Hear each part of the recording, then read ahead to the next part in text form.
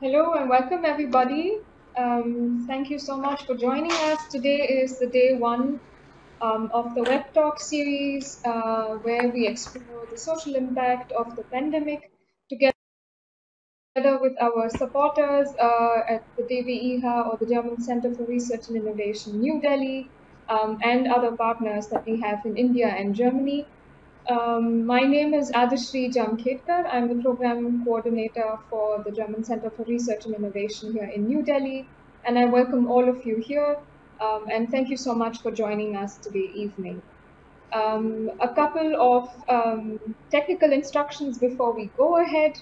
The participants or the audience who is here will be able to participate in the web talk today through the medium of the chat window that you have here, where you see everybody typing in. Please use this chat option to address to the speakers if you have, or if you have any questions or any technical concerns, the team here will be able to help you with that. Unfortunately, we will not be able to have you together to be able to participate with your voices or your video cameras. So that is only possible through this chat. This web talk will also be recorded and be available for viewing later on. So moving ahead, we have today with us Mr. Gabher, who is the Deputy Ambassador to India from the German Embassy here in New Delhi. Welcome, Mr. Gabher, and thank you so much for joining us. Mr. Gabher will have a short welcome address for us today, and from there on, we take it up with the panelists and the moderator. Over to you,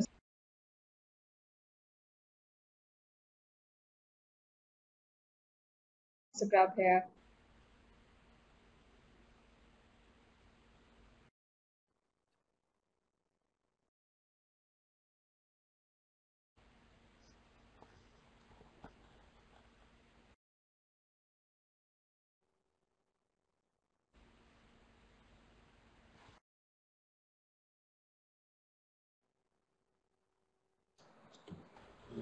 Yeah, thank you very much for your introductory remarks. My name is Stefan Grabherr. I'm the new Deputy Head of Mission here in New Delhi. I just arrived a couple of weeks ago, and of course I would have liked to participate in person in these meetings, because that's a better way to get to know each other. I see Mr. Wagner from Berlin. We also had the chance to talk to each other, but we haven't met in person yet. But we are still optimistic that hopefully in the next year we will meet in person and can continue our exchange. But I would like to first of all congratulate the Deutsche Wissenschaftshaus, the German-Indian Science Center, for all these events you have done already. I think my colleagues told me on health you had done a lecture recently, and now you are dedicating your seminar for the next 3 days with very eminent representatives from science in Germany and in India to social impacts of the pandemic. And I think this is a very important role the Science Center can play here. I myself, I have been posted to New York and to Tokyo, and at these postings, at these cities, I could experience the great work the science centers are doing in these countries, and I'm very much looking forward to your work here to see, and I would like to support you very much in every idea, in every initiative you are taking, because I think this is very important for us. And that's, I'm appreciating your work not only because it's my personal experience, but also because last week we approved, the German government approved new guidelines for Indo-Pacific, because we want to concentrate more and to focus more on this region. And of course there's a lot of talk about security issues, about economic cooperation, but There's one chapter, a small chapter, also dedicated to the science centers, because they play an important towering role in our cooperation and in our idea to concentrate more on Indo-Pacific and, of course, to concentrate even more on cooperation with India. So politically, in our bilateral relations, you also play a very important role. That's what I would like to say you, and you can find these political guidelines, or at least a summary of it on our webpage, and who is interested, we can forward it to you. So when we talk about the impact of COVID-19, I think it's very important to keep in mind that the government in India and in Germany and in Europe and in other countries as well, we had to take very rigid measures to curb the pandemic. In Germany, we did this also by advice of the scientific world. We were in close contact with our political decisions to have the scientific advice, and I think this is very important to have a close cooperation with science. But not only to find out what are the best measures to curb the pandemic, we have to cooperate very closely with the scientific world, the academic world, I think also in finding out what are the social impacts, the social consequences of the pandemic. We have to have close cooperation and close exchange with academic world, with you, as you are doing this seminar in the next 3 days. Our Chancellor in many speeches, or in several speeches, she always underlined that all the measures being undertaken by the government in Germany, they are a democratic imposition, eine demokratische Zumutung. I think this is very important to keep in mind, because the government is already aware that this is a very special situation.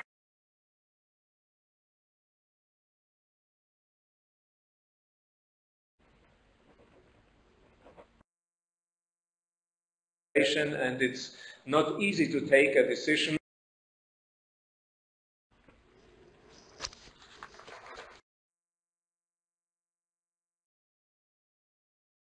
Be it in India, be it in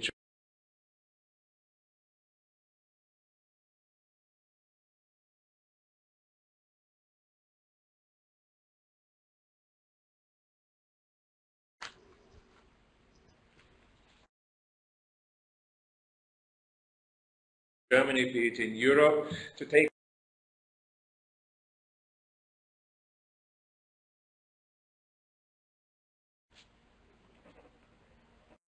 a decision to say, well, if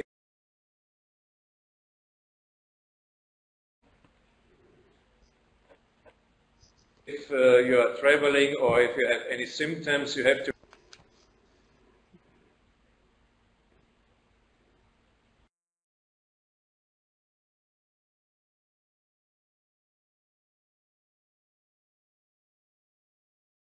go into quarantine for 4 important topics. Thank you so much, Mr. Gabriel. Thank you so much for your support, and also, you know, the insight into the matter from Germany and also from India in your position. Where we also hope that maybe next year we are able to meet in person and also have some of our events together, even at the German embassy like before. So thank you so much for your welcome address. Now I will move on to shortly talk about the panel that we have today. So we are joined here with our supporters from across the world, let's say, from the University of Heidelberg, from FU Berlin, from University of Göttingen, and also their partners in India, which is the Savitribai Phule Pune University, and also our supporters, Max Weber Stiftung. The entire web talk series has been conceptualized and organized by the supporters of DWIH New Delhi, a list of which you would find on the webpage of our organization. We are a network of 18 such German representations in India, and work on building up relationships between science communities and research and innovation between scientists and organizations between India and Germany. And we are supported by Germany's Federal Foreign Office, wherein also the embassy, where we work very closely with. So thank you so much to all the supporters who helped with this. Now I would like to hand it over to Dr. Indra Sengupta, who is the moderator of this talk today. Dr. Sengupta is the head of the Max Weber Stiftung India branch office in India, and is herself a historian of colonialism, German Orientalism, and heritage and historicities. She has taught for several years in India and Germany, and also has researched at University of Heidelberg and in Tübingen. So now, Dr. Indra Sengupta, over to you to introduce the panel and then take it over from there. Thank you so much to everybody. I will be in the background now, and so will be the team. So we are available on the chat for all your questions. Thank you. Thank you very much, Adishri, and thank you to the organizers for putting together this really much needed, very topical, and really a very rich kind of a web talk series with some excellent speakers. I consider it a great honor and privilege to be asked to chair this session and to moderate it. There's something that Adishri might have missed out, and that is, while I'm the head of the India branch office of the Max Weber Stiftung, I'm also at the same time a research fellow at the German Historical Institute of the Max Weber Stiftung in London, which is where I am, and you may see that it's a slightly different time of day for me than in India, as it is for many of the speakers as well. I would like to start by referencing the Deputy Head of Mission, Mr. Grabher's words, which were extremely, I think, really went to the heart of today's discussion. And he talked about rigid measures put in governments for a limited period of time, and which are potentially a restriction, a limitation on individual freedom and speech and civil rights, and that is basically what is the subject of today's web talk, which is on authoritarianism and democracy in times of the pandemic. I would just like to say just one or two words by way of introduction to the topic. We know that pandemics are international crises, and we know that these are global movements. When the COVID crisis broke out in Wuhan, everyone thought that it isn't our problem. Within a couple of weeks, it was everyone's problem. And yet, and this is the peculiarity, that while we live in this intensely globalized world where anything that happens anywhere can potentially affect everyone everywhere, potentially, nevertheless, our response is always framed within nation states. In other words, the immediate response, or the most powerful, the most effective response is framed within the framework of the nation state, within national discourses, and within a national framework of politics. And of course, there is an inherent tension in this. How do you contain a pandemic, both from a public health point of view, but also from the point of view of civil society and from the point of view of the kinds of questions that will be raised today on a global scale? Can you do that? Is there an inherent tension between these kind of national responses and international pressures or international responses? Is it possible at all to have some kind of an international political response that is effective under these circumstances? We all know, and this is nothing new, that the pandemic has led to an immense concentration of power in the hands of the executive in a constitutional sense. And this is true, we know this is true of most countries. We think of India because that's the context of today's discussion. But for example, in Hungary or in Brazil, or wherever you look, and the US, of course, is a special case under these circumstances.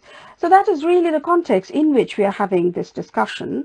There are some questions that the concept note itself has thrown up, and I would like to just sort of state these as the agenda for the discussion, and then briefly move on to introducing the speakers. So are there certain yardsticks of measuring the proportionality of government restrictions on the rights of citizens under these exceptional circumstances? What are the long-term consequences of the pandemic on the relationship between state and civil society, government and citizens? Do different forms of rule contribute to the spread, or do they contain the pandemic? And perhaps I might add here, is it acceptable to compromise on civil liberties and on democracy for the sake of better public health management? And if yes, for how long? For how long are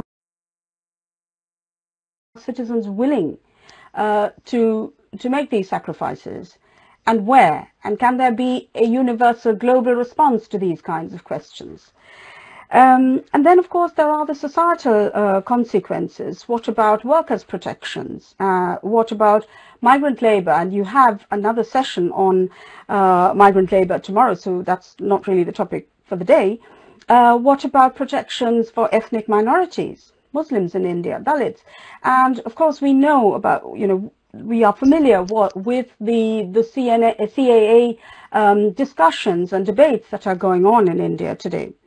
What about the security of women and children in a domestic context? What about gender violence, domestic violence? These are things that fall within the purview of state and state policy, and the executive is in a position to regulate these or not. And these are some of the consequences that we have been dealing with.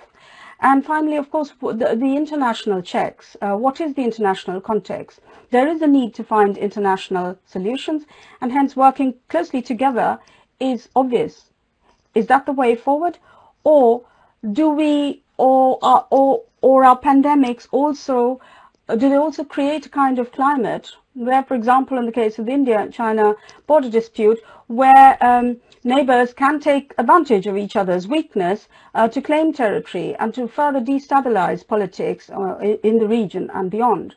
And I think these are some of the questions that came to me as I was reading through the CVs and the research work of our presenters today. And so it gives me immense pleasure to introduce the speakers. And I have suggested in my correspondence so far that we have the order of presentation in the following order. We'll start with Professor Rahul Mukherjee, and then go on to Shruti Tambe, then Lars Klein, and then Christian Wagner. So that's the order in which I shall introduce you, and then hand it over to the speakers to give a 5-minute opening statement each, and then I will throw some more questions at you, and we can thereby start off the discussion.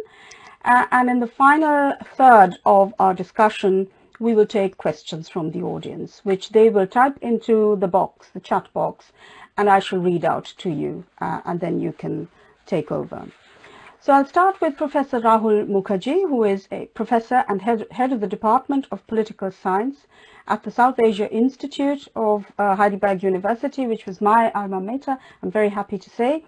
He has taught at a number of international universities, including the National University of Singapore, at the JNU in Delhi, at Hunter College, the City University of New York, and the University of Vermont in the US. He has written a number of books, and many of us are familiar with his work. The most recent books are Globalization and Deregulation, Ideas, Interests, and Institutional Change in India, 2014. The Oxford India Short Introduction to the Political Economy of Reforms in India, also 2014. And of course, Professor Mukherjee serves on a number of editorial boards of journals that are internationally known. Our second speaker is Professor Shruti Tambe, who is the head of the Department of Sociology and the Center for Advanced Studies at the Savitribai Phule Pune University in Pune. She is also director of the Euroculture program, which is sponsored by the Erasmus Mundus at the Savitribai Phule Pune University in Pune. She is a very, very well-known sociologist and has worked on a number of, and there's a whole range of work that I'm sure you can look up on the CV. But what is interesting, I think, is that she has been involved in a number of international collaborative research projects with various countries, and at present she's working on a research project funded by the ICSSR, and also an international research project on the health of waste pickers with Penn State University in the US. And I think, I expect that some of her talk will refer to this. Then we have Dr. Lars Klein from Euroculture, the University of Göttingen, if I'm not mistaken, or is that inter-university, but perhaps you can comment on that yourself. He is a course coordinator for Euroculture. He's a member of the examination committee. He is a cluster coordinator of the social sciences, economics and law, and of course a number of other projects also related to the Urban Lab project, Migration Moves Göttingen. And he teaches a number of modules on these topics. And our fourth speaker is Professor Christian Wagner, who is a senior fellow at the Stiftung Wissenschaft und Politik, which in English very curiously translates as the German Institute for International and Security Affairs. And of course, Professor Wagner has a tremendous amount of policy research experience on the region, and I'm very happy to know that this is what you will be talking about. And I think all the speakers' topics will sort of speak to each other, but there might be some overlaps, but not many. Professor Wagner has been a senior research fellow at the Center for Development Research at the University of Bonn.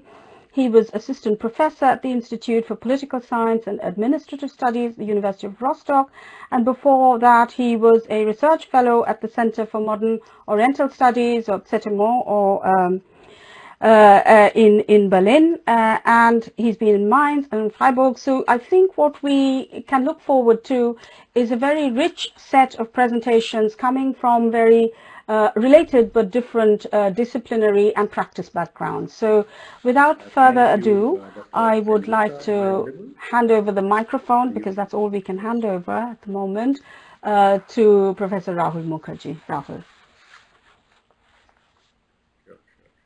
Is this better now? You are, yes. But if you could raise the... So it's indeed a great pleasure to be with distinguished colleagues, some of whom I have known and I regard and respect. And also, it's indeed heartening that we have Dr. Sengupta from Heidelberg chairing this session. I happen to have a paper in the Journal of Democracy, which is coming out in the October issue, which is somewhat critical of the way in which the government of India has handled the COVID crisis. And in that paper, I come to the conclusion that perhaps authoritarian propensities have been reinforced in a manner that are detrimental to COVID management. So here we are not talking about the need for being authoritarian in order to discipline the population, but as Deputy Chief of Mission Mr. Grab here just pointed out, politics needs to match powering with what we call puzzling, which means that political power needs to match very important and plausible technical ideas. In this respect, I believe that some of the measures that the government of India took were very, very hasty.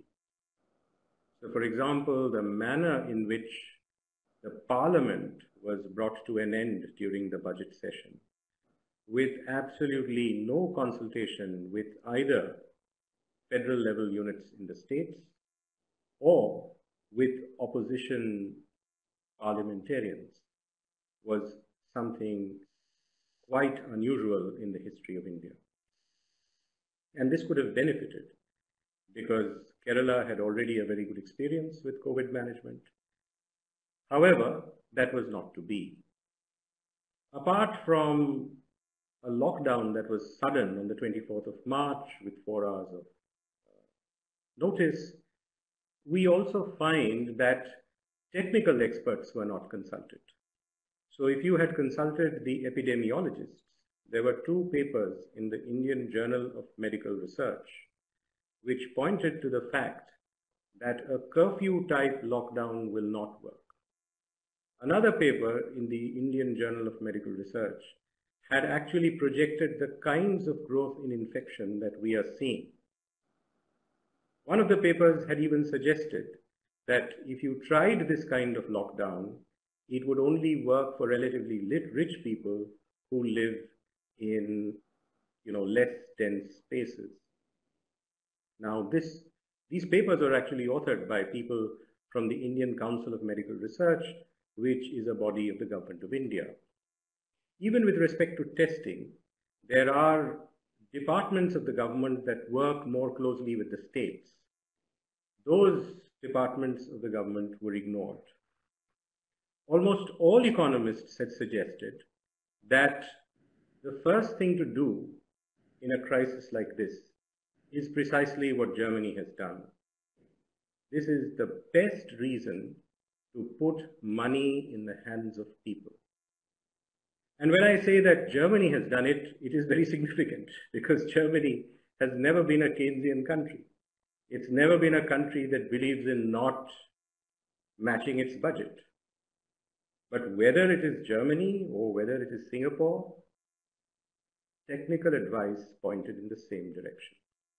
In India, however, and since the time is short, I won't belabor the point, there's been a real shortage of the manner in which more money could easily be infused to a larger number of people, given the technological facilities that were available. Now that all of this had happened, India has a vibrant civil society. So there were public interest litigations by activists such as Harsh Mandar, Aruna Roy and Nikhil Dey, upheld by India's leading public interest lawyer, Mr. Prashant Bhushan, whom I happened to interview a few days ago. And if you look at all of these public interest litigations, they were precisely pointing in the direction that would have benefited the government. One of them said, go for more technical advice. The second said, improve the conditions of migrant labor. And the Supreme Court decided not to take notice.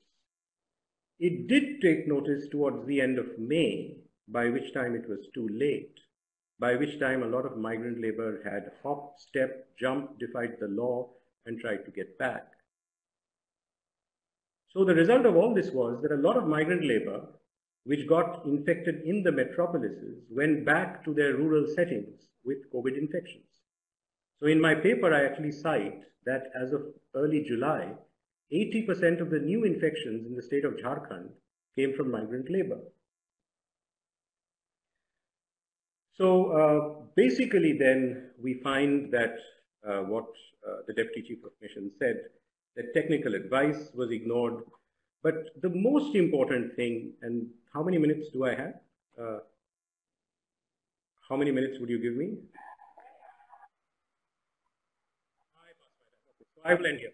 The most important thing that I would end with. You're actually past your time, but another couple of minutes perhaps. And I would welcome more questions here.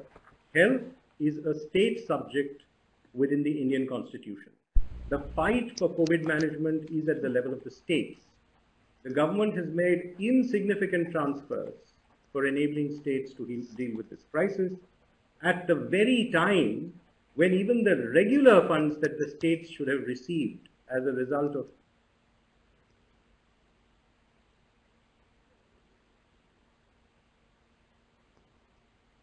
the goods and services tax collection have not reached the states.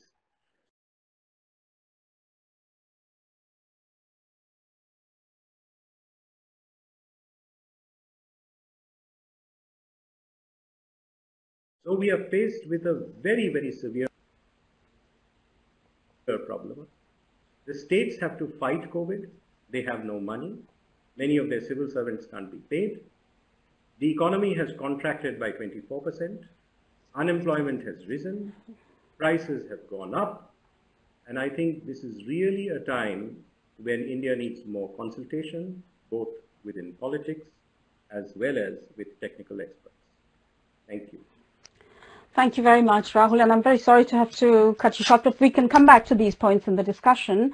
Since Shruti Tambe is having some difficulty joining us, I suggest we move on to you, Lars Klein, if I may, for your presentation, which takes us perhaps slightly away from Rahul's topic in ways that you can elaborate.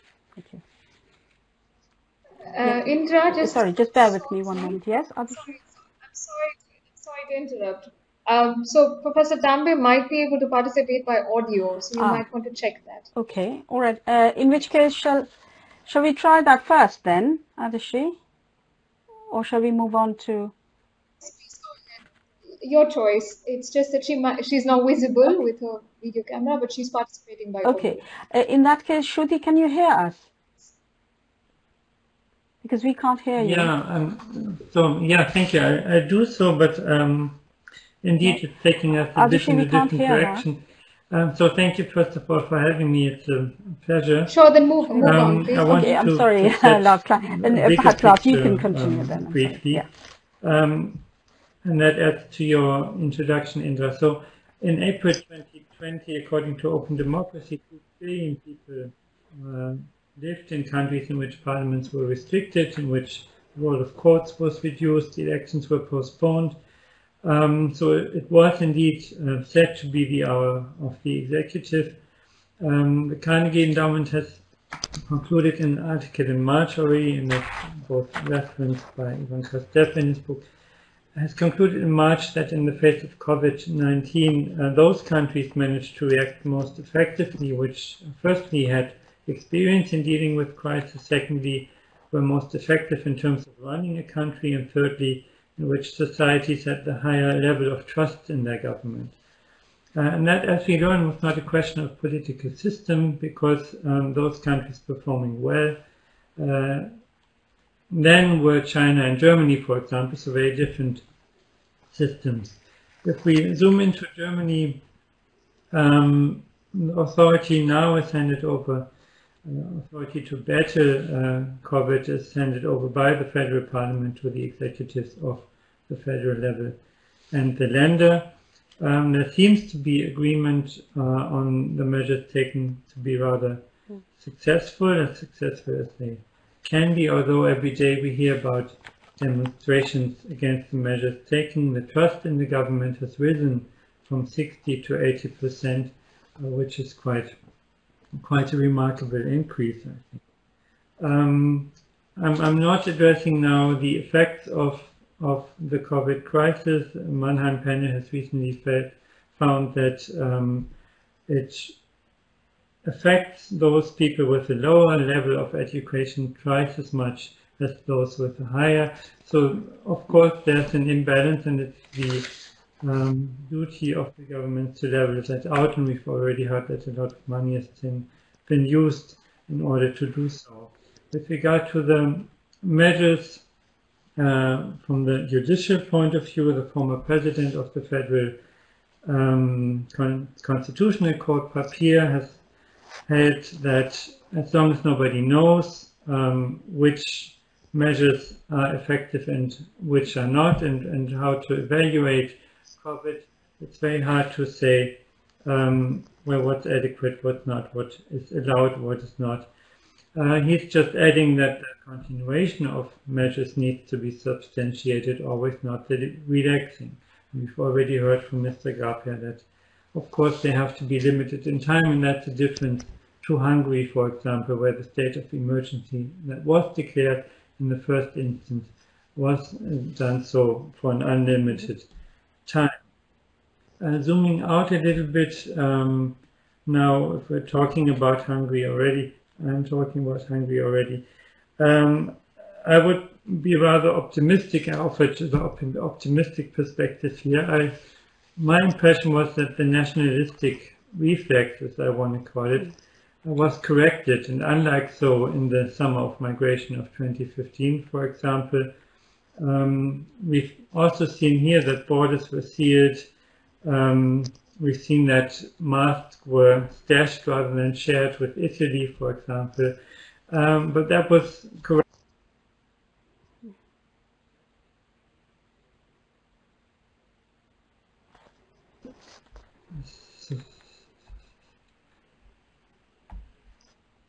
Oh, sorry, I was thrown out.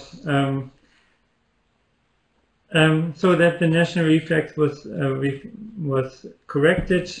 Masks were then shared with Italy. Hospitals were opened, and if we look at the European Union, we have for the first time money taken up by the European Union centrally, something that many people opted for, at least since the financial crisis of 2008. So we have many things underway now that previously were not to be imagined. So many commentators say now that rollback is not possible. The virus will shatter the very foundations of our lifestyle. Where Zizek writes, although he says we're not sure whether we're any wiser now or not, the brakes are put, the rest is upon us, the philosopher Cesare writes. And I would tend to agree. We see how much can be done, how much change is done relatively easily, how much money is available. So I agree with those claims made by climate activists.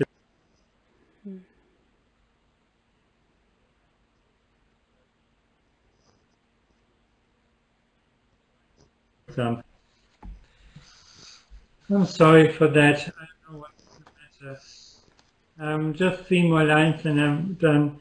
Anyway, so whenever bigger changes have been discussed, it's been said, no, we don't have the money, we have to think of the economy, we have to think of the job market. It's a question of authority, of creativity, you name it. And now these claims are very hard to counter in this stance. And I think that's a good sign for us, but it's a bad sign for autocrats maybe as well. That's all right.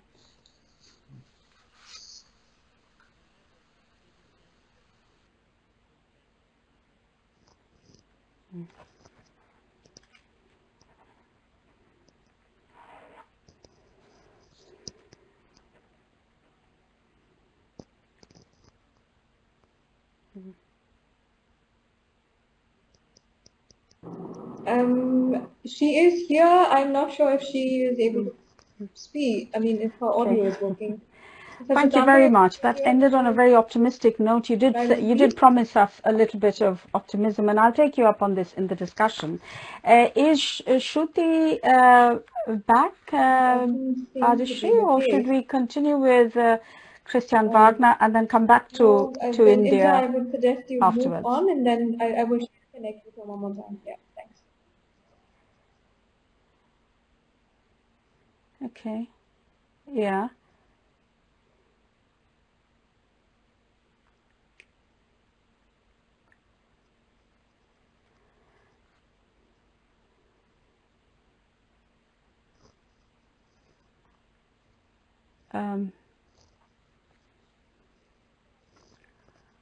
Okay. Okay. Can you hear me? Okay. This maybe it's not a bad idea. Yes, we move away from India. We've first moved of all, to thank you Europe. very much. Good afternoon General from Berlin. conversations. We now Delhi. move to Thanks to the Christian German Wagner, who will talk Center about for the Research regional and Innovation dimensions, and then for we'll kind come back to invitations. India again, Pleasure. hopefully. So, Christian Wagner, over to you. To be part of this webinar. Let me pick up some of the points that Rahul has already mentioned, and this would be a sort of a counter picture to the optimistic note of Lars, which he gave. I would rather probably make a not so optimistic picture when we look at developments in the region. Let me start with a more general point. there has always been a debate about, let's say, natural disasters, if we name the pandemic as a natural disaster or a black swan event or gray swan, and political developments. And there's always been a debate, especially in our part of the world, in South Asia, in how far it has an effect on domestic and regional crises. What we've seen in the past is that these kind of events do not have let's say, a game-changing effect on already existing political trends and crises. I give you two examples.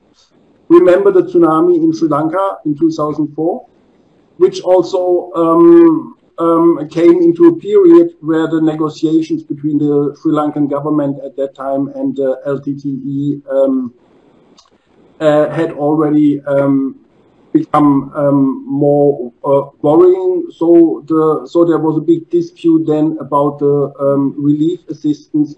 So the tsunami, and there was some hope in how far the tsunami could somehow change the overall setting, but it did not happen. So the tsunami acted more like a fire accelerant to further worsening the negotiations. The second, on the positive aspect, was you may remember the earthquake in Kashmir in 2005, which gave a push to the rapprochement between India and Pakistan. And the reason was that both countries had started their composite dialogue already in 2004. So again, this natural disaster, this black swan event somehow just strengthened already existing processes.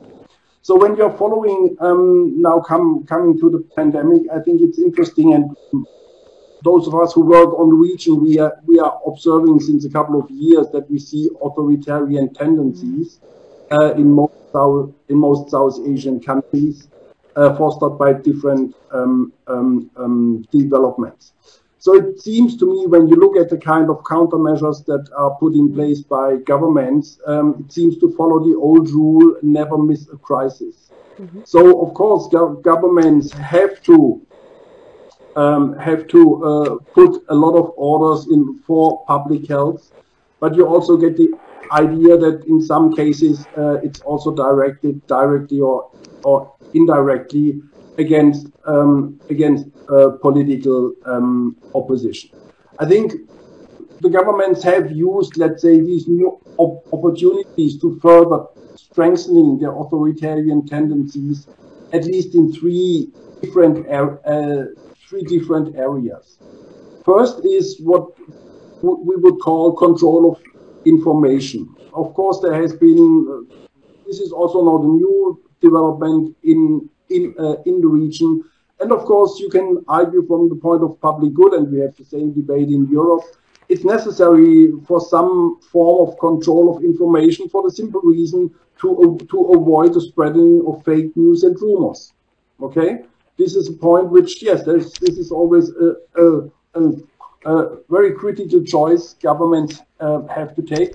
And of course, we have seen, and this is why I would not be so optimistic, that also governments in the subcontinent use this kind of control of information to avoid reporting about government failures. Rahul has mentioned some of them. When you follow the developments in the region, you find a lot more. And of course, you could also use this against dissenting voices, opposition voices. So, but this is a tendency which has already been there. It's just strengthening. Second point, what we have also observed is strengthening prejudices against minorities, especially Muslims. We have seen this debate in India about the Tablighi Jamaat congregation, which then turned out, unfortunately, also to be one of the sources for spreading the virus. You have seen similar reports in Nepal against Muslims and being the super spreaders, so to say. And of course, we have seen the prejudice against, again, Muslim minority in Sri Lanka. There it was also related to the Easter Sunday attack last year. And we have seen a lot of clashes in Sri Lanka before that between radical Buddhist groups and the Muslim minority. So let's say this kind of reporting or the pandemic has somehow intensified again already existing prejudices against minority groups. The third factor, the third segment is very closely linked to what Rahul has mentioned.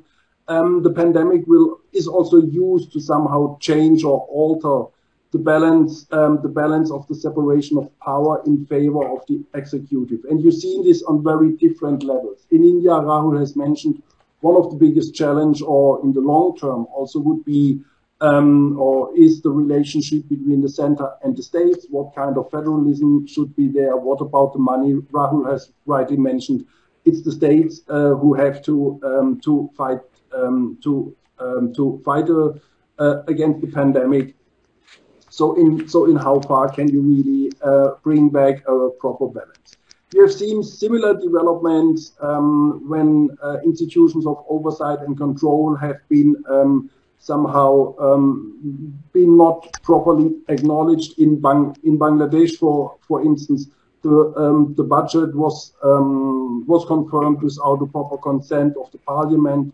In Nepal, we've seen the suspension of the parliament. In Pakistan, an article was imposed which allowed to deploy the army in the provinces, which means that the moment this happened, it's Article 245, then high courts would lose their jurisdiction in these areas. So you have seen a lot of these very subtle moves by the executive, which of course are necessary because we face lack of state capacities in the fight against pandemics, and this is where I think I would be more negative compared to last, because we are operating in a state system where we have relatively weak state capacities, which makes it a much bigger drama in the long term.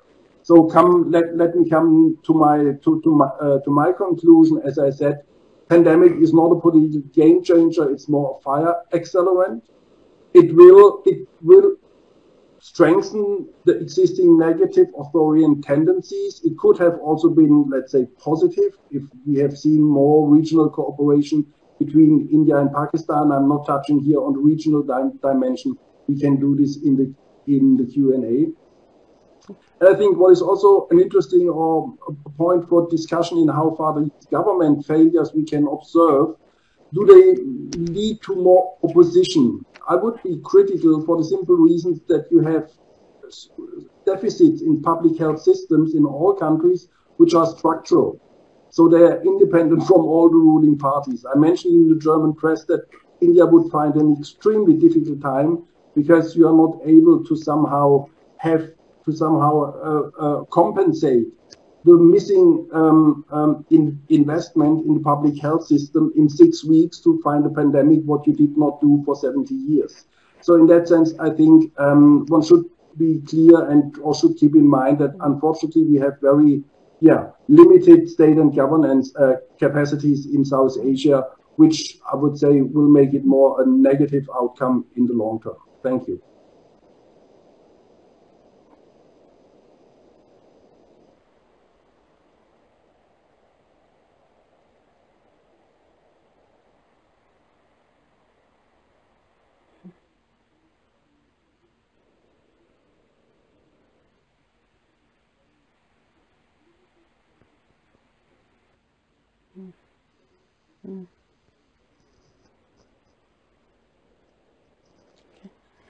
Thank you very much. Thank you very much, Christian Wagner. Shall we try? So we have to wait for our fourth speaker now. And Shruti, hopefully you are able to join us now. Would you care to say something so that we can test if we can hear you? And there's an instruction from Garima, which is that we should switch on our cameras again, those of us who were sort of thrown out of the camera. And I think that relates to you, Christian, if you could switch back your camera on again. Shruti, can you try to say something, please?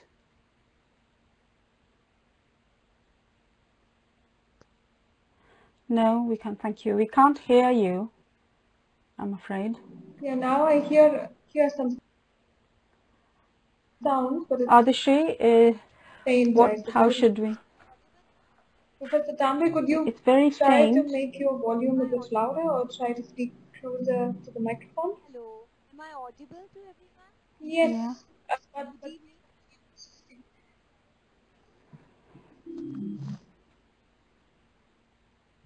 Yes. Now it's gone again. Very faintly.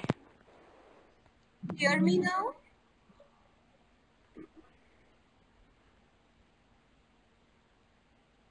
Am I audible now? Am I audible? Oh, yes.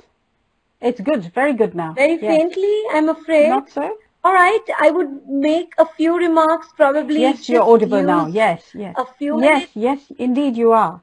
Oh, this is wonderful. Am I audible? No, no. Can I go ahead now? Go ahead. Yes, you are audible. We can hear you very well. Yes. Yes, please go ahead, Shruti. All right. Then yes. Without wasting much time, I Can would you just hear make us? a few remarks before the connection gets lost. I thank the organizers and I thank all my co-panelists. And here are some of the observations that I would like.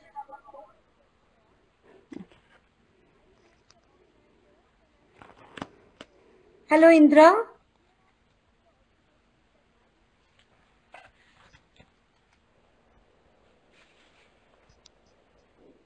Hello, Indra. Yes, Hello, it's Indra. On and off. Yes, yes. We heard the beginning, but then we lost you again. Adishri, am I audible? Can I go ahead? Yes. Can you? Yes. Can Adishri, you hear? can we I can hear you speak? very well. Yes, please go ahead. If you hear me, please go ahead. Yes, please go ahead. Input. I don't know how to communicate.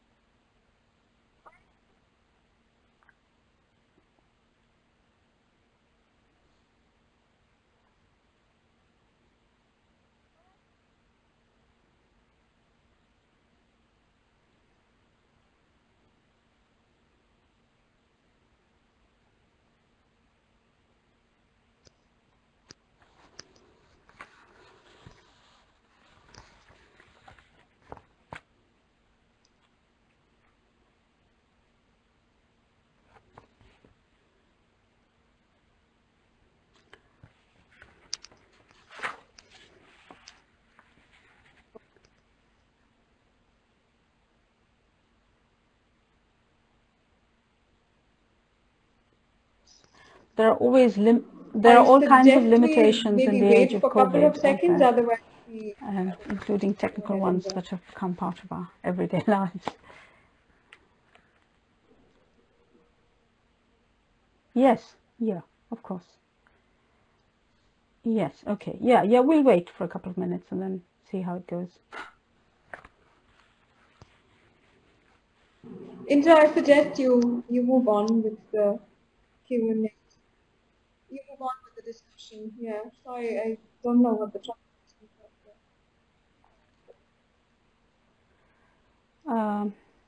Okay, all right. Yeah. Okay, well, that's a great shame because I think we would all have been very interested to hear more from Shruti, as I imagine she would have talked about the societal implications of this crisis, and perhaps in relation to her work on health, on migrants' health. But that's speculation on my part. Maybe if we can get her back in later, then we'll see how we go. Now, officially, we don't have very much time left. But can we? How much more time can you give us, Adishi? Can we take another about half an hour? I don't know what the presenters think, but that would give us. Just a remark. Maybe Sorry? you do like a 15 minutes of panel discussion. Is that all right? And then we, with everyone, then we can just move ahead with the discussion. So that yes. Yeah. Yes. Yes, exactly. So that's what I was going to suggest, that we start a brief panel discussion. I think these are very good opening statements. And just to kickstart the discussion, I mean, I have a whole list of questions, but I will just limit myself to one cluster, or maybe two clusters. First is, are there spaces of resistance in any form in what you have described as authoritarian executive structures or executive control? I mean, this brings me back to Lars's point about about optimism and where we can see ways in which the executive also becomes weaker. My question is that this kind of opposition or resistance can come from, of course, the usual corner, civil society and so on, but there are also, the negative aspects of resistance, such as, for example, the anti-mask movement or, the anti-vax movement and so on, or religious groups or other cultural groups that resist this kind of state action, but from a very different perspective, not from a democratic perspective. And I wanted to talk about, my second question really relates to perception, public perception and perception in the media. So, for instance, how does the press engage with this? And we know what restrictions to the freedom of press exist, but also the role of social media. This sort of ties us in a way to civil society and kind of resistance from a point of view that may be good, but not necessarily so. And this brings us, of course, into the domain of fake news, which is a way of encountering these debates, which is also a way of asserting, if you like, civil rights, but not in the way in which we understand, not from a democratic perspective. I wonder how the panel, engages with these kinds of questions at all. So should we have perhaps a response in the order of the presentations? Should we start with you, Rahul? And if you don't mind unmuting yourself. I think you're muted. Suo motu notice is something that the Supreme Court gives out of its own volition to a certain number of tweets that Mr. Bhushan had positioned regarding the decline of the Supreme Court. I have an extended 50-minute interview, and what is coming out of this is that Mr. Bhushan was asked to pay a fine of ₹1. He was prepared for more. The ₹1 fine is being viewed as a victory because he has not been sent to prison. Now, while the court was adjudicating, the manner in which Justice Mishra was dealing with these issues was rather reprehensible, and the Attorney General actually counseled the Justice of the Supreme Court to pardon Mr. Bhushan because what Mr. Bhushan had tweeted, he thought, could at best get a reprimand, but not a punishment. This was the government's Attorney General counseling the Justice of the Supreme Court. The Justice of the Supreme Court also happened to be somebody who had been systematically against Mr. Bhushan, who is India's leading civil rights lawyer. In his reply to the suo motu notice, Mr. Bhushan had said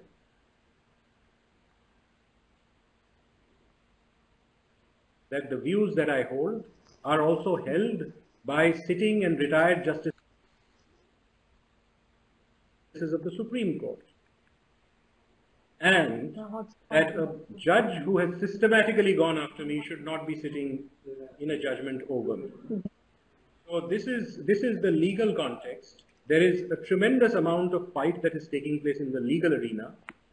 I found that true to the counsel of the government to the media, especially the television media, there was far less coverage of this event in the regular television media than there was on Facebook and on internet media held by people like Akash Banerjee and Dhruv Rathi and others.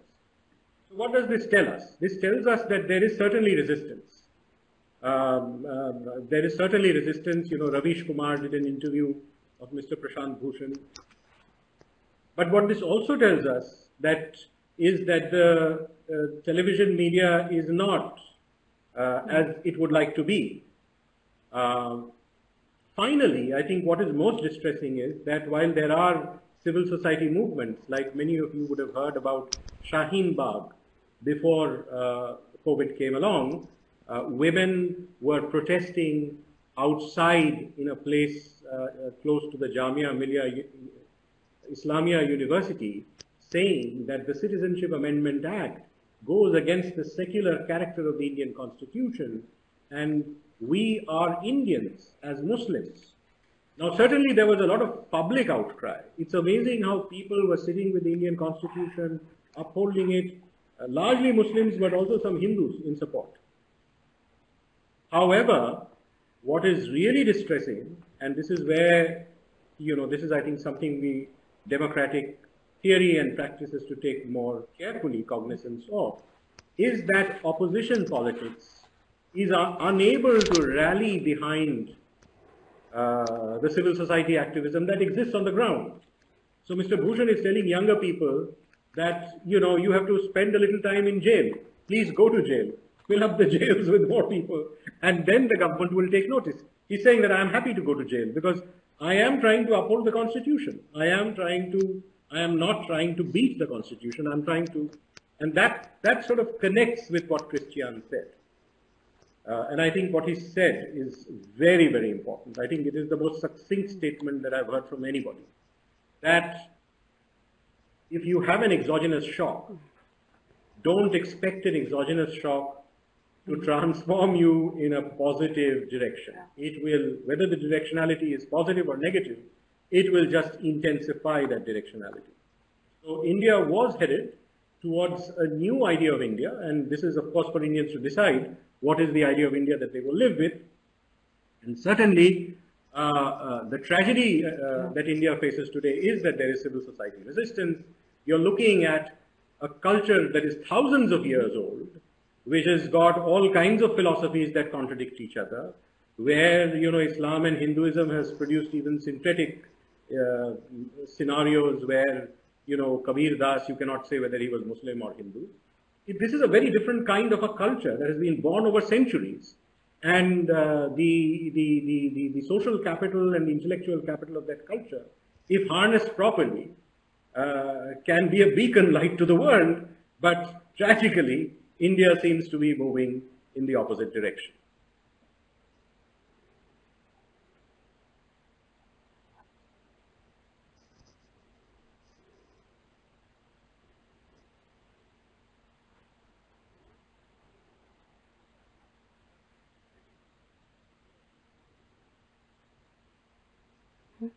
Okay, thank you. Yes, well, I think you've taken the debate quite interestingly from to really a very wide definition of resistance, which I also think is a way of, I mean, how is it that despite all this, there is still so much support for authoritarian practices? This is kind of democratic authoritarianism that we are talking about. I think you've mentioned this in one of your papers. For your answers, because I think they show some of the challenges, what you have to say really relates that the country is facing. When going back to the question of Indra about resistance, well, I think one should differentiate what forms of resistance. Of course, you have seen small battles between migrant workers and policemen, which try to hinder them to go back to their villages. Do we mean this as resistance, or do we look at the kind of resistance what Rahul mentioned about civil society against the restrictions? I think the challenge in most South Asian countries is that we see very different forms, and many people would probably prefer not to resist because they would be more happy to benefit from a better public health system. So they would look for more government, and they would probably not care so much. And this has always been the dilemma in this whole debate, especially on the migrant workers. Do people have the opportunity to go to work, or do they have the opportunity to starve? At the end, it boiled down to this dilemma. This is why the lockdown, of course, couldn't have been successful. So this is an area where nobody wants to be a decision maker because there are no good choices in this moment. So I think when we look at forms of resistance from the civil society perspective, I think this is a very small number, very limited number. It's not giving the kind of press restrictions. I wonder in how far we can really follow the true story, because I think we've seen a lot of restrictions which may also go up to this point. Yeah, so I think we may not see a lot of restrictions more against the police force trying to hinder the migrant workers go back to villages and get these things. I was also astonished. I wonder, you raised the point, Indra, and it made me think, because in Germany and many parts of Europe, we have seen in these demonstrations against government restrictions, the anti-vaccine movement. I wonder whether there is a similar movement in India. I've never heard of it, and I assume most people would be happy to get a vaccine rather than think about possible negative consequences. On the perceptions in the press, as I said, it's extremely difficult.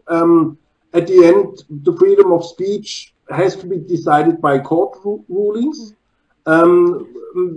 I'm not sure, and I'm not following it very, very closely. There have always been attempts also to limit the range of social media. But as I mentioned, as far as I have followed it, it seems also that social media, again, has also been an area where many times prejudice against minorities or other groups have been fostered, so has, yeah, strengthened the negative tendency, so to say. Thank you.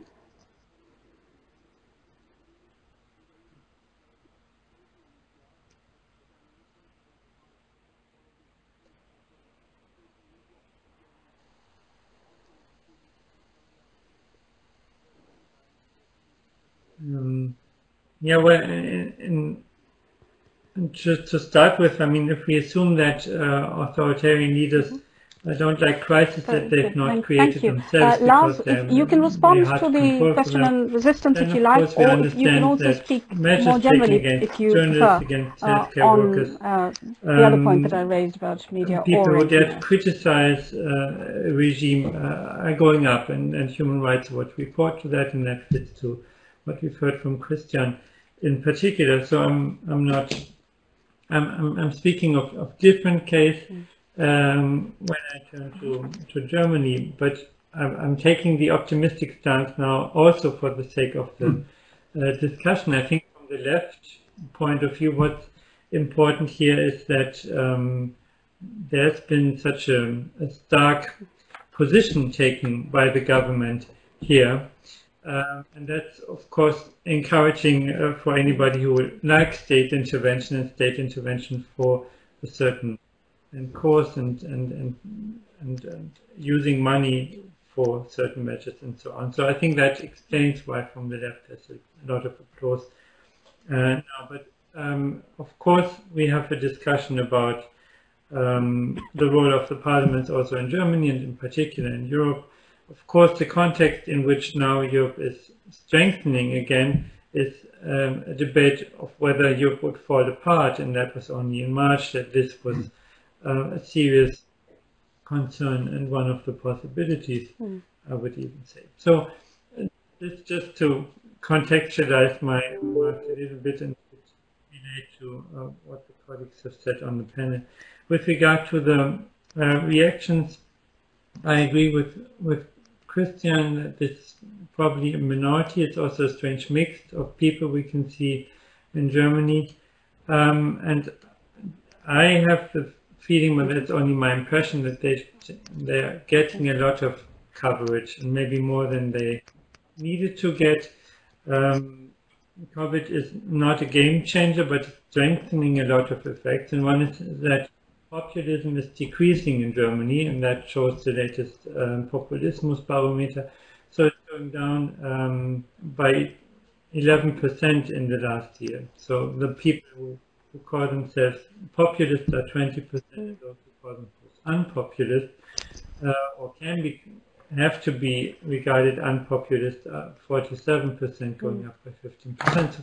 So I think there's a tendency that strengthens by COVID, and I would still say in a more positive sense. Yeah, because information is needed, solid information is needed. The role of experts is strengthened in a constructive way, not in the sense of expert governments that we could also see as a. So I think there's a lot of reshuffling going on. Again.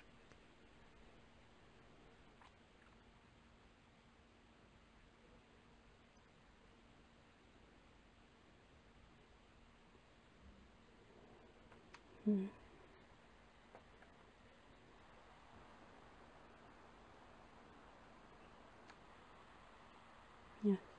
sure, of course. Thank you. Yes, carry on. Is there anything else you wanted to add? Oh, okay. All right. Well, thank you very much. We have a number of questions from the audience. Well, 2 so far, but we can collect more. Perhaps before I pick up the audience questions, are there any questions that you would like to pose to each other amongst the panelists? This would be another opportunity to continue the debate. But if you don't, then we can move on to the audience questions. I don't see any response, so I think we'll move on to the audience questions, perhaps, and then see if there are further questions. So there's a question. I'm sure it says it's addressed to me, but I'm sure it's not addressed to me. I will read it out, and the panel can take it up. Do you think that the government of India is doing enough, keeping in mind the massive population the country has, and unlocking so early, like public transport, gym, etc.? Is this a good decision? So unlocking, is that a good decision? I mean, I think this raises the bigger issue of the whole timing business. I think Rahul started with that. You know, was it the right measure? Was the lockdown right at the right time?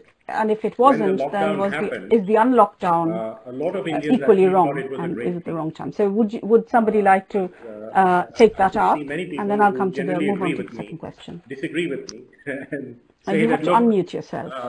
India, after all, has a very powerful leader. He's been able to lock down.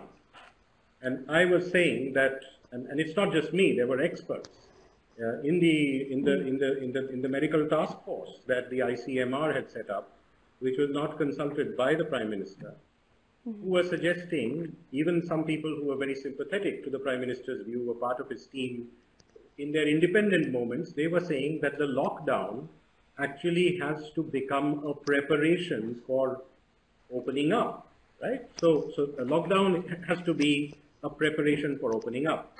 Now, if a lockdown has to be a preparation for opening up, then you have to have, what Christian and others said, a lot of discussion on what the nature of the lockdown should be. At the South Asia Institute, in the worst of scenarios, at least one professor was coming to his office. It was not a curfew. And anybody, any Mitarbeiter could come, if required, for specific purposes. We were able to do our classes online. Heidelberg is a very conservative university. It doesn't have an engineering school. But we devised something called ICON. And the rector said, we will go online, and we went online. Of course, we didn't love going online. We would love to go offline as soon as we can. But the fact of the matter is that when you close down, when you shut down, and when you open up, you have to take those calls. So I was able to service my car. I was able to get a bed in my garden done. A whole lot of things could be done. Of course, you have to wear masks, you have to maintain your social distance, and you can't go out and eat in the restaurants. And slowly and surely, when the figure came down from 6,000 to less than 500, Germany said, let's open up. Now, it's not like Germany did everything right. Germany, I think, also underestimated Corona and let it grow. But when it happened, Angela Merkel got the smartest people in town across disciplines, medicine, psychology, and used the federal structure to decide how this will happen. So you can have a dialogue about the fact that rights were not respected, but the extent of consultation, the extent of respect for the federal level was enormous. In the Indian case, and I can say, say this with some authority, not a single chief minister of a state was consulted, not one, in the opposition. People like Rahul Gandhi and Sitaram Yechuri were asking for a parliamentary discussion, and it was not allowed. In fact, I have cited the kinds of discussions that took place. None of it has anything to do with a lockdown. So when you do a lockdown like that, all that you can get is euphoric, because you don't talk to the economists, you don't talk to the epidemiologists, you don't talk to the people, and that has resulted in this crisis. And therefore, India is in this predicament where the economic effect of the lockdown has been so devastating that, despite 90,000 cases a day, which according to some estimates could be 200,000, it can't just afford it. So in fact, my view is that the government has to wake up. It of course has to calibrate. I mean, they can't keep the economy shut down forever, but it is an even greater crisis when you must bring together your opposition parties, your federal level, and your experts, and say that we are in this game together. So what is the state saying today? Go borrow from private sources, and we will not even pay your GST dues. And a lot of opposition politicians and economists are saying that it is the central government that must borrow, because it's easier for the central government to borrow, and pay the GST dues to the states and give them some extra for COVID relief. Because you can't expect a poor state like Jharkhand to be as creditworthy as, let's say, the central government of India. Economists are also saying that this is the time, it is never too late, to put more money in the hands of people.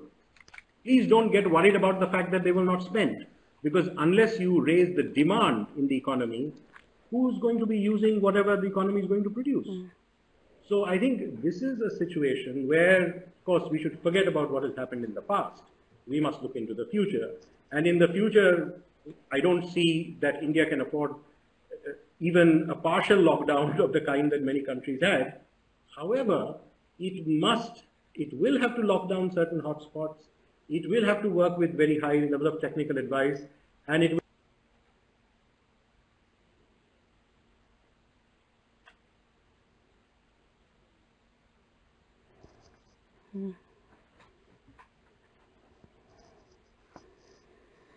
will have to go away from the centralization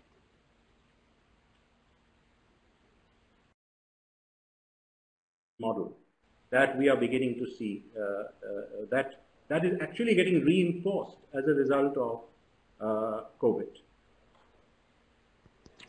Okay, thank you. Would anyone else like to come in? I think, Rahul, you raised a very interesting point that has been at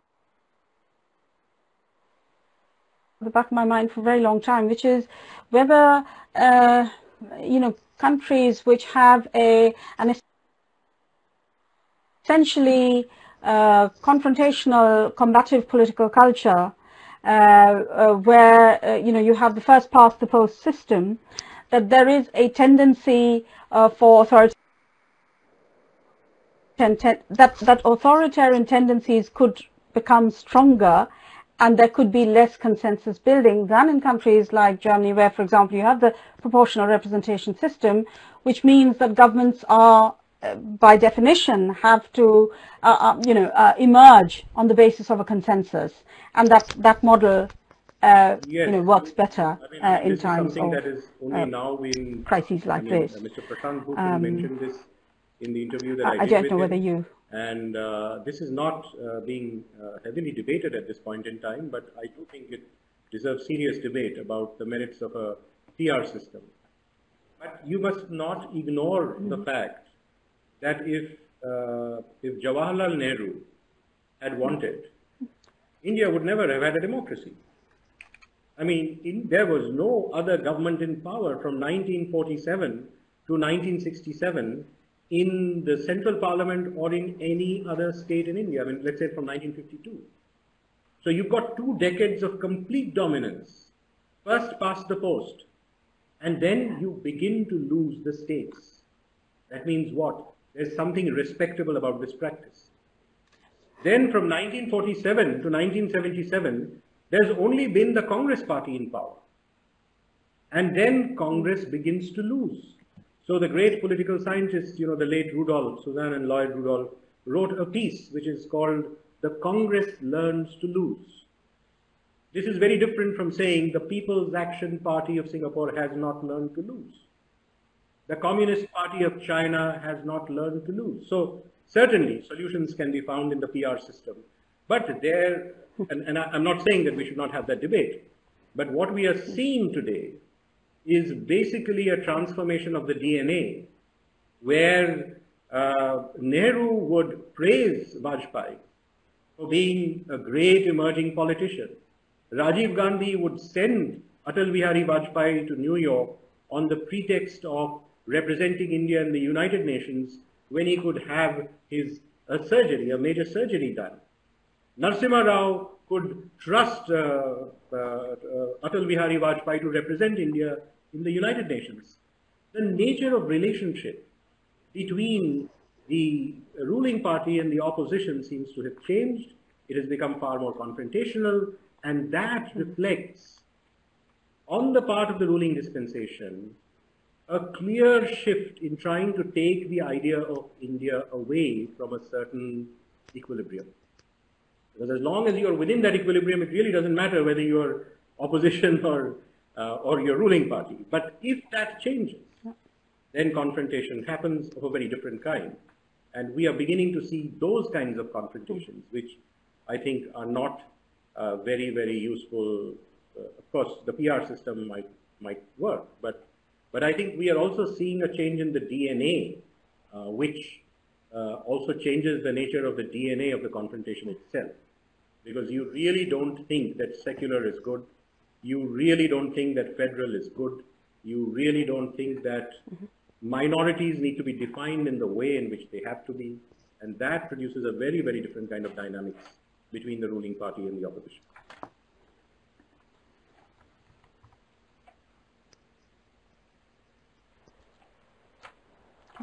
Thank you. We do have another question, but I would like Christian Wagner to come in on this. But there's another question specifically for you as well, Christian. So perhaps I could add that to this. And the question is, which steps can a civilian take to minimize the impact of such authoritarian ways of any government all over the world? And of course, especially in the case of India, where yes, coming back to some of the points Rahul mentioned, it's interesting to note that this Prime Minister started with some reforms on the federal system in favor of what he called a cooperative federalism. So this crisis would have been an excellent opportunity to show what forms of cooperation in the federal structure would have been possible. For me, it's also a missed opportunity. When we talk about the lockdown, I think one should also keep in mind what would have been the alternative. And I think the alternative would have been something like a regional lockdown focused on certain states, which would, because one should not forget, Corona in the beginning was mostly affected 5 to 8 states. So there were only a handful of states which were seriously affected. Of course, when you bring it down to a state level, well, it brings up the question of capacities of the state in dealing with such a crisis. Then you would have to bring in the center. So you may have come up at similar kind of confrontations, hopefully maybe limited only to 1 or 2 states. So this would have been an alternative, let's say, because it would have prevented this disaster with the migrant workers. And I think we may only know sometime in the future in how far the lockdown has really spread the virus to much bigger parts of India than before. What steps for the civilian? Well, it goes a little bit to what Rahul was mentioning. You have to point to the constitution. At the end of the day, I do not see any other forms. You can engage yourself in political parties or in civil society organizations. At the end, of course, the Indian constitution still is the main document, and you have to go into all these kind of legal battles which are necessary to uphold these norms and values. But as I would also think, similar to what Rahul said, I think what we see in recent years, when I have lectures in Germany, I tell the audience very often, I think we have to say farewell to the idea of India that we have all grown up with, both personally and academically, because we are seeing something like, in the European context, we would say it's a second republic. It changes the DNA, to use Rahul terms, and it has a democratic mandate. One should not forget about this. The BJP got some 39% of the votes. Most political parties in Western Europe would be happy to get a democratic mandate of this height. So this is why I think it's extremely difficult because I think we see some very fundamental changes, and the main battleground, of course, is the constitution, is of course the watchdogs of the constitutions, be the judiciary, the press, or the states. Thank you.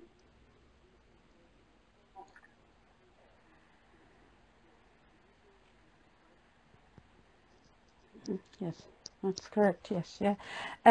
Lars, would you like to come in, because we have time for just one final question, which also exists, but which has come in, but is on the media. But if you'd like to come in on this, then we can take that first, and then I will read out the question on media, and then just have a final round from all three of you and end there. Lars, do you have anything to add to this? Or? Okay, all right. Then we'll move on to the final question from the audience. I mean, there's been a number, but Adishi has been kind enough to select a few for us. What is your opinion on the media's selectiveness in the local levels as well as national levels? Isn't this selectivity contributing towards political manipulation? I presume the person who's asked the question wants to know. It's a question on selectiveness of reporting. Not presumably too much to that. In general terms. Yes. So would you like to talk a little bit about this? And whether the selectiveness of reporting is actually contributing towards political manipulation? Of course, have their own filters themselves. Who would like to come in on this? All three of you can maybe make a final statement on this. Whether that's then a form of manipulation yes, in itself yes, is another question. I think manipulation is a strong word, and that of course can be enforced, and can be enforced in many ways. And one very important instrument is the selection.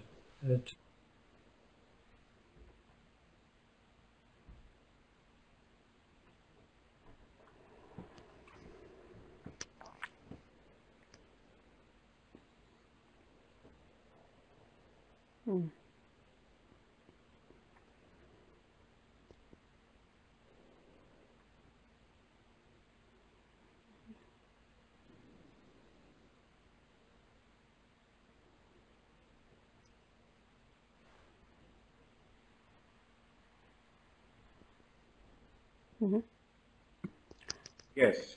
And my answer Rahul, would you like to come in on this? And then... what is happening to the media right now really reinforces trends. So you might remember that Mr. Modi accused Dr. Manmohan Singh of being a Maun Pradhan Mantri. That means a prime minister who doesn't speak. But Dr. Manmohan Singh often carried out press conferences, and in his own way he would address people from the free press without any limitations in an open setting. I have this from senior media persons, that the only time that Mr. Modi has had a press conference was in 2014, and the next time he had a press conference was in 2019. And when he had a press conference in 2019, Mr. Amit Shah popped in. And after that 2019 press conference, he has had no press conferences.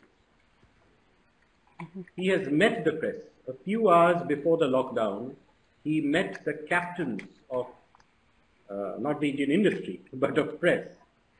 And in a closed-door session, he communicated brilliantly why the country must stand together behind the crisis.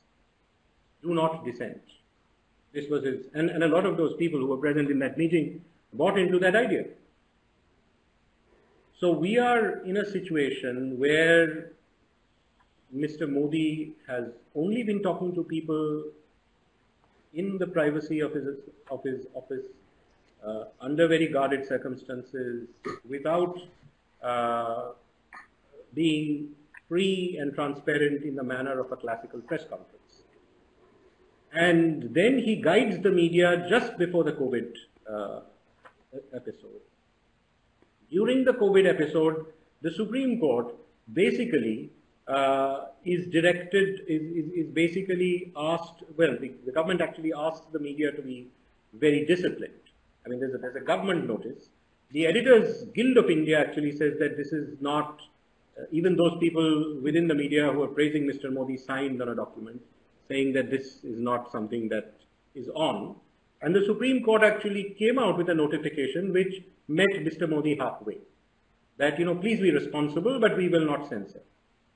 So this is the context. Now, in this context, we do find that the media was restrictive, but I cannot say that the media was completely restrictive, because there are journalists who have gone and looked at migrant labor. There are people in the internet media who have actually been far more outspoken.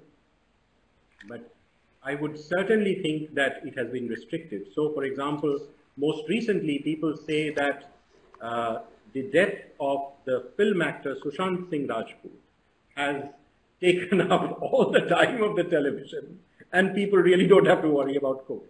So I completely agree with the person who was asking.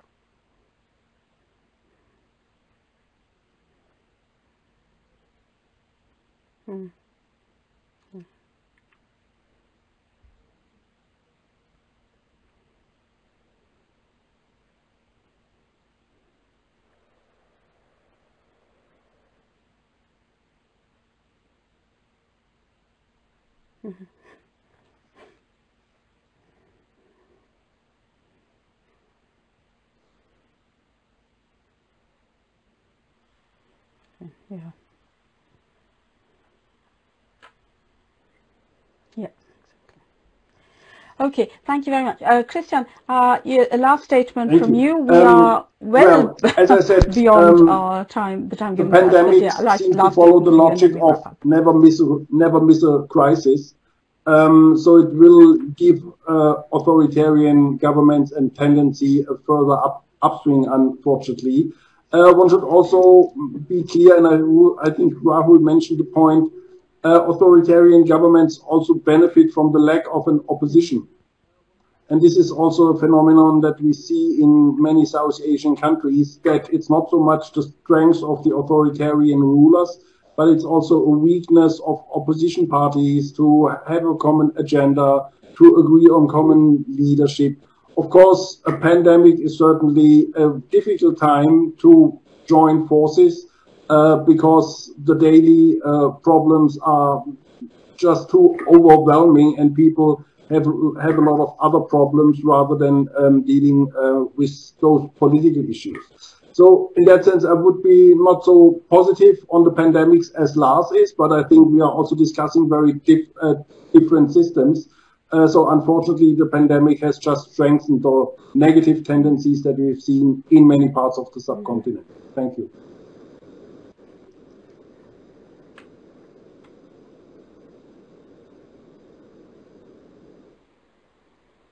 Okay, thank you very much, and thank you to all speakers. I think this has been an extremely stimulating discussion, and it sort of provides the groundwork for a continuation of the series of web talks tomorrow and the day after. So thank you again, and I hand the microphone back to Ardeshri if there's anything you want to say. Yeah, I want to thank everyone as well. Very interesting discussion.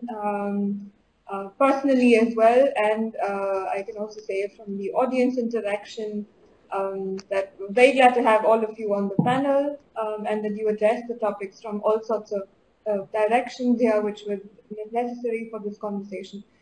So thank you from me, I mean, I can only say that. We had a great start to the web talk series today. I would say that if the speakers wish, you can still interact with the audience in the chat, leave links to your work or your articles, or if there's any other material that you would like to inform the audience about, feel free to do that. The chat will be open for another 10 more minutes here. So on. Sorry, I mean, the platform can be challenging sometimes. And it's a shame that Shruti Tambe couldn't join us, but you know. Yeah, sorry about that. Sorry to the audience as well. But I hope you enjoyed the discussion, and thank you so much for to all the speakers for being here on the panel, and thank you also to the DWIH supporters who were involved in the background, who were able to get all these speakers on board for us. So thank you also to everybody. So I would say we keep the chat open for another about 5 to 6 minutes, and then I would just request all the speakers and the DWIH organizers to remain in the meeting room for a quick feedback session. All right. Thank you so much to the audience. Thanks a lot for joining us.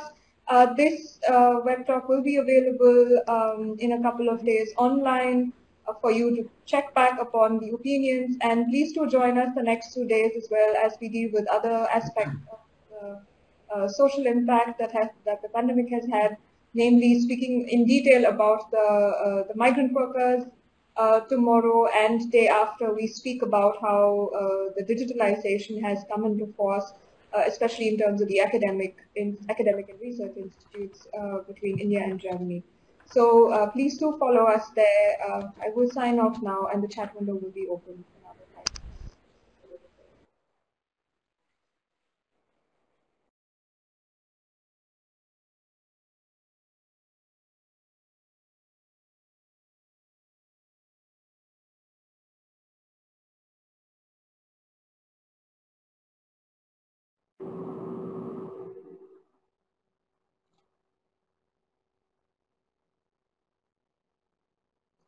If the audience is still here, I have a quick request to the audience.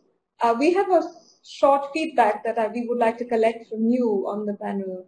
I'm sorry I missed that earlier. So if you would like to let us know how you liked the session, and if there's any other topic that you would like to pick it up in terms of research collaborations between India and Germany on the topic, please let us know. Did you get more knowledge on the Indo-German perspectives on governance issues here?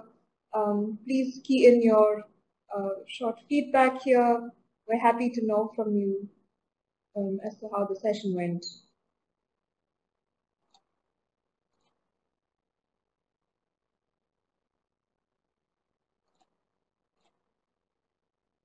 This is also open, of course, to the speakers and the rest of the organizers. You're also welcome to give us your feedback here in terms of the general interaction that was had today.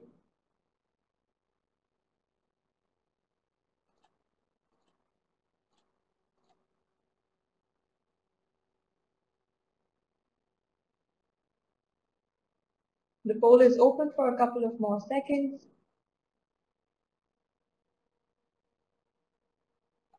Yeah.